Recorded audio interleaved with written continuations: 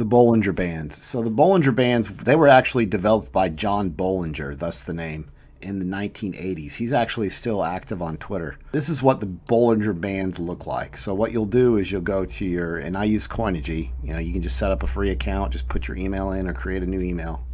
I recommend Coinigy. TradingView works too. You just go into your indicators, Bollinger Bands. So when you first turn the Bollinger Bands on, you want to go to settings. You want to change the upper and lower. Maybe go with a light blue, I guess.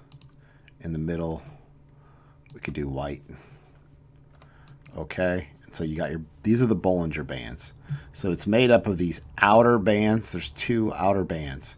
And then this is the 20 simple moving average. This is the 1 hour chart you can see here. So each one of these candles is 1 hour. So that means this is the 20, and you can see it's in settings.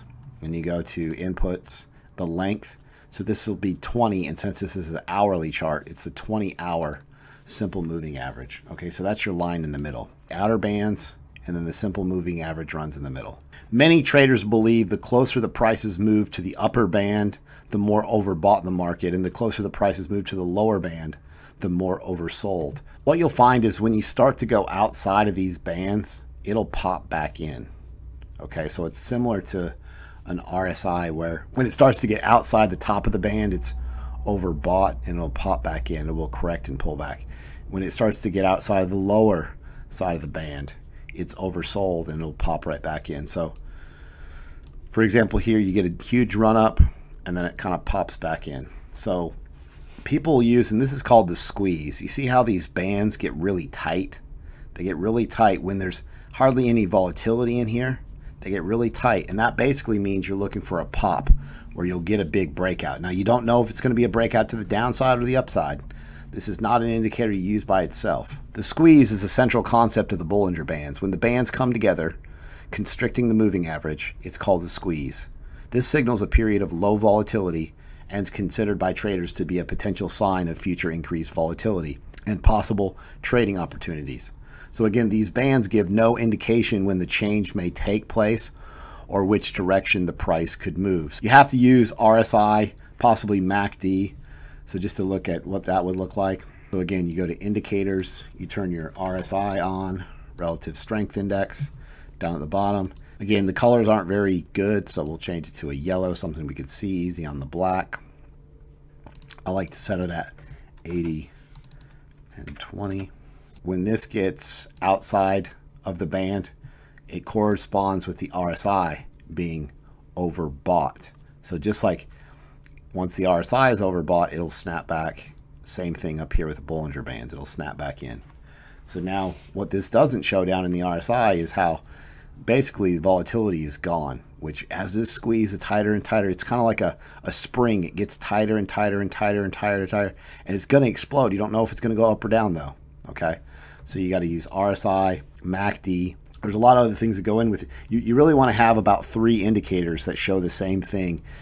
Technical analysis is like a mystery. You're going to get different clues from all these tools, and so maybe you get something off Bollinger Bands, maybe you don't. So here's recent Bitcoin 1 hour chart. Again, you see how it breaks out of this upper band. It's going to snap back in, so it'll kind of give you an indication that possibly you're going to get overextended out here. Down here, possibly this is a little bit of a buy signal where it hits the bottom band, and then it's going to snap back closer to the simple moving average.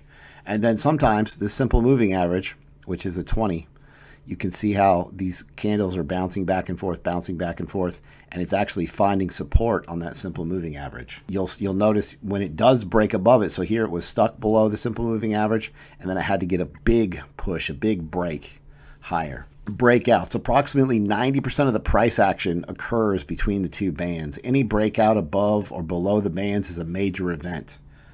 This is not a standalone system. You have to use it with 2 or 3 other non-correlated indicators that provide more direct market signals. MACD, like we talked about, RSI, Relative Strength Index. Bollinger Bands are designed to discover opportunities that give investors a higher probability of success. None of these are going to tell you what to do. They're going to give you a ton of clues as what could happen. And this is just another tool you need to use in your arsenal. Take a look real quick at ADA. And we'll put this one on the daily. ADA's chart actually looks pretty good down here. I don't think it could go a whole lot lower. So I don't really like the volume on very much. So again, we're going to turn our Bollinger Bands on. You see how we started right here. It started to basically hug the side of the Bollinger Band. So you're looking for it to move back inside. And then you see here how it tightened up. And then right after that, you get a big break. It tightened up right here, and then you get a break. Again, you don't know which way it's coming. Here it hits the outer band and then moves lower. This is way back here in July, and you see like you got the price action moving up here. It hits that band, and it's going to snap back lower. And it's going to go to the other band, and it's going to snap back. And this time, it hit that simple moving average in the middle and came back down. Use this in conjunction with other tools. You can see right here where it came down, hit the outside of the Bollinger Band, and then bounced higher. Real simple to use. It'll give you just maybe a little bit of a hint of some changes that are about to come. Really, you want to look for these squeezes. So this is Aon. It had a pretty decent breakout here. So you'll notice these bands start to get really tight. And once they get really close together, you're going to see a breakout. Now, again, you don't know if it's going, could have easily went south. Okay, so it's not, don't trade on this alone. However, you can see now how it's really overextended. So you can pretty much assume that you're going to get a little bit of a correction. These bands are really far apart. They show that volatility is increased. I just wanted to share this with you guys. I think this will help you. This is another tool. Again, Bollinger Bands.